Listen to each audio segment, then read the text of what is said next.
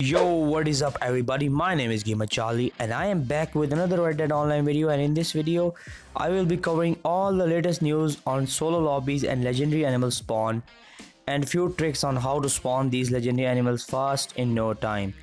Watch this video till the end, and if you like it or if it proves useful for you, consider hitting subscribe button with your notifications turned on. So without further delay, let's move on with the video.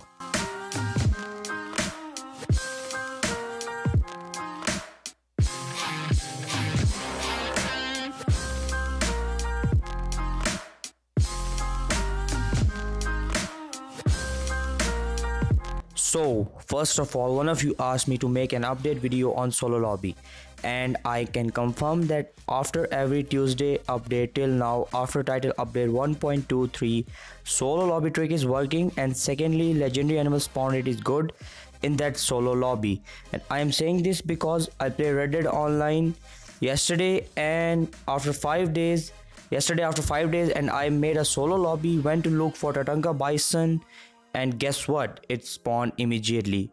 So if you are struggling with legendary animals, follow these simple tricks to spawn them quickly. Number 1, always make sure that you are in a solo lobby or a lobby with less than 4 players, but I would suggest that go for a solo lobby. Legendary animals spawn in lobby of 3 players is not good and you have to work hard for it, but in solo lobby you have to work less, and don't try to find animals in lobby of more than 5 players.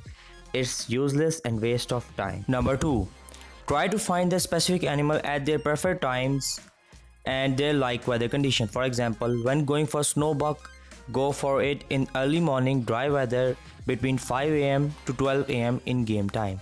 This is the time when spawn rate increases for this animal. Similarly, like this, every animal have different times and preferred weather conditions, and you can find these details on Red Dead Online map. Link is in description. Number 3, if you find an animal in free roam, don't try to find the same animal until 72 hours or 3 days have passed. If you do this mistake, you will not find this animal. You will be wasting your time and energy, so go for others until then. Number 4, if you find legendary animal in free roam, you cannot find another animal even if you are looking for different animal until 1 hour real time is passed. If you switch lobbies, then maybe this cooldown timer resets, but I'm not sure about this.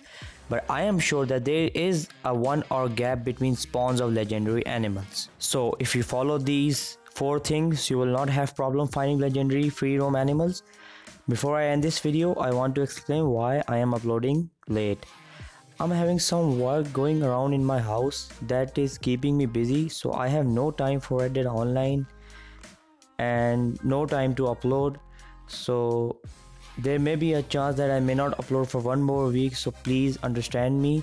So now if you like this video, subscribe, stay connected by following me on Instagram and Twitter, and I'll see you guys in the next videos. Adios amigos.